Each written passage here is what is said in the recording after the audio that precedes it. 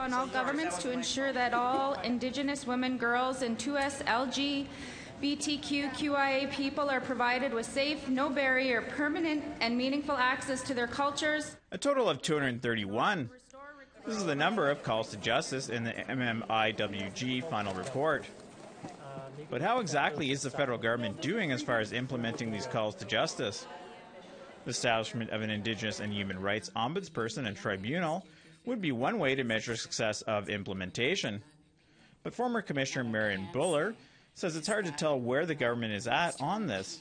After June 30th, 2019, nobody reports to me or any of the other commissioners. So the only way we can find out is like any other citizen in Canada, and that's to do Google searches from time to time. Former Commissioner Kaya Robinson says success can't be measured by government dollars spent or programs created. But they must do more so than just show you the budgets that they've spent and the line items attached. They must be prepared to show you how it has affected people's lives.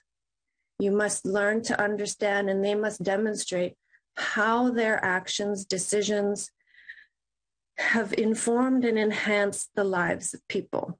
The response to the report is the Trudeau government's responsibility.